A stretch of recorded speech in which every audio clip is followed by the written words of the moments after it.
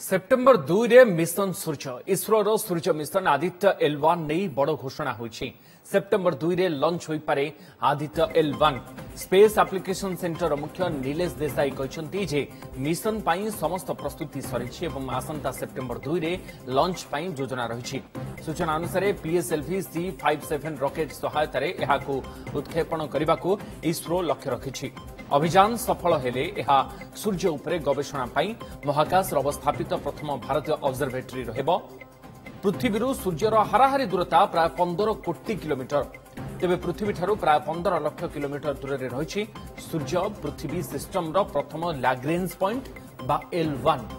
उत्क्षेपणर 4 मास परे सेठारे एक निर्धारित कक्षपथरे अवस्थापित हेबो आदित्य L1।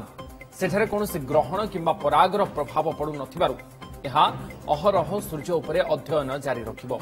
वैज्ञानिक गवेषणा पाई एथिरे 7टी पेलोड बा यंत्रांश सूर्य निकटकू पठाजिबो।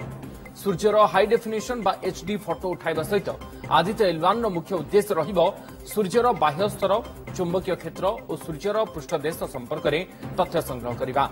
एथिपाई खर्च हेबो प्राय 400 कोटी टंका। पे हमने ये यान भेजा है। इसके अलावा सूर्य की स्टडी करने के लिए, सूर्य के बारे में विस्तार से इंफॉर्मेशन प्राप्त करने के लिए हमने अभी आदित्य L1 मिशन का प्लानिंग किया और वो रेडी है। लॉन्च पैड पे खड़ा है आदित्य L1 और 2 सितंबर को उसके लॉन्च होने की संभावना है। भारतर चंद्र विजय पर चंद्र पृष्ठरे रोभर प्रज्ञान खोजुछि अजଣା तथ्य। हाथरे आउ 11 दिन समय थिबा बेले आउ किछि मीटर आगो को गड़िछि रोभर प्रज्ञान। चंद्रर दक्षिण मेरुरे चंद्रयान 3 ओल्हाइथिबा स्थान शिवशक्ति पॉइंट चतुर्दिगरे घुरी बुलुछि रोभर प्रज्ञान। एने ट्वीट करी इसरो सूचना दैछि। रोभर प्रज्ञान चंद्र पृष्ठरे प्रथमे 8 मीटर बाट करिछि।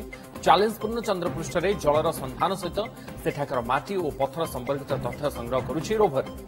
तार प्रतिटी गतिविधि लैंडर इमेजर कैमेरा रे कैद होउछि। चंद्रपृष्ठरे Rover Pragyan 500 metre गड़िब।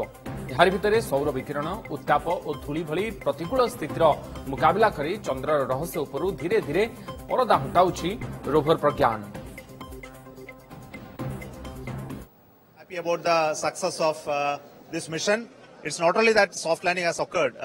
Most of the scientific mission objectives that are going to be met now. All the 5 instruments on board Chandrayaan 3, including the lander and the rover, all of them are switched on, and it is streaming extremely good data. And I understand that all the scientific data is looking very good. But we will continue to measure a lot of data from Moon in the coming 14 days, the day of the Moon. And we hope that we will make really good breakthrough in science while doing so. So we are looking excitedly for the next 13-14 days until the day on the Moon sets, and next 14 days for the wake-up call from the day when it opens out, how the Vikram and the Pragyan will do its further 14 days of work. So let us all pray and wait for those events.